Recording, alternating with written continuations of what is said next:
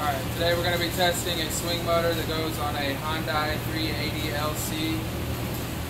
Right now I've got the A and B pressure ports coming from the pump going to the motor. I got this as a case drain line, which is running back to tank. I've got 160 PSI gauge right here at the case so we can see, if it's getting too much case pressure. I've also got a gauge back here and a flow meter built in here so I can see if there's excess flow or not. Here I've got my standby pressure and my brake release pressure. There's about 480 PSI give or take on these. This here is a makeup valve. It's supplying oil when you shift it one way or the other so it doesn't cavitate the unit. I think it's about 50 to 75 PSI here. Here we're going to be running about, I think the release are set around 4,000 PSI.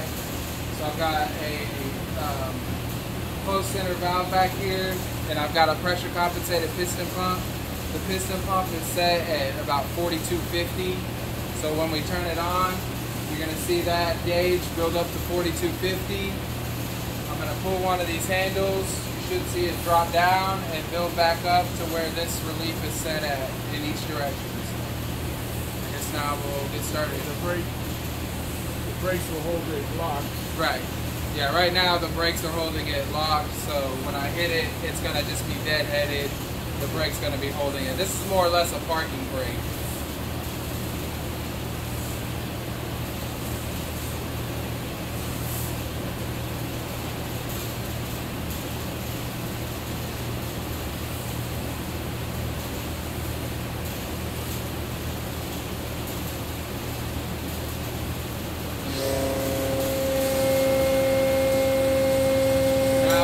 Pump is on. Got about 4250 on PSI, reading on the gauge. I'm going to shift it one direction. The shaft should not spin because the brake is still engaged. It's going to deadhead and it should build up to whatever the relief is set at. So we've got the relief set lower than the pressure compensator so that we can see when it's going to relieve. First wave. Drop. Now it's going to build up. It's at about 4,000 PSI. The shaft is not spinning. We don't have any leaking coming out of the bottom. Right now the case pressure, can you read it? Zero. Read zero. I've got zero case flow. I'm going to go ahead and shift it the other direction. Once again, we build up our 4,000 PSI here. We have no case pressure. We have very low case flow. You want to go ahead and show that?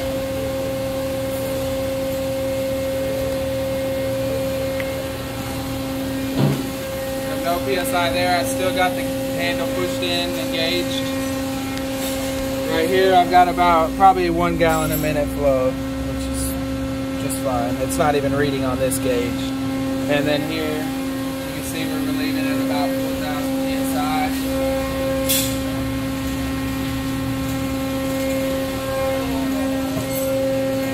Let go.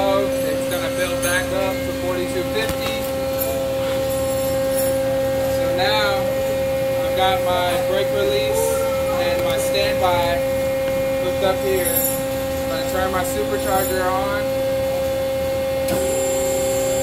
Send a signal to both of these lines. It's about 400, 480 PSI. Oh, here.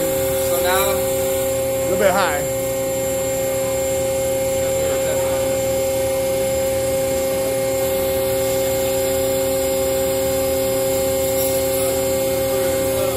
I read the minimum was in the 400. Okay, so now the brake should be released. There should be no resistance there. Start spinning, and you're probably not going to see a whole lot of pressure here because there's no resistance on it.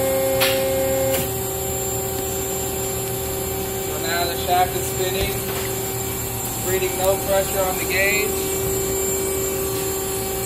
Let's see if we can see it. Yeah, I know, it's hard. Yeah, you can see it. Hard to get a good angle there. Okay, turn the other way.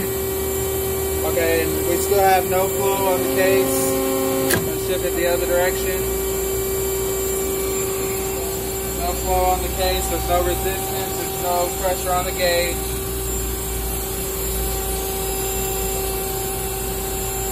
So now, I'm going to release the brake. Take the pressure off of it. I'm going to pull this again, the shaft should stop. It should build up pressure once again to 4,000.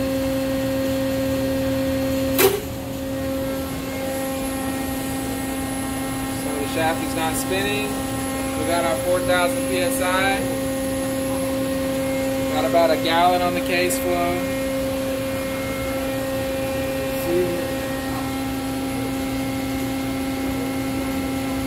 And the other way. Very little case flow. Very little case pressure. We got our 4,000 psi. Then we'll release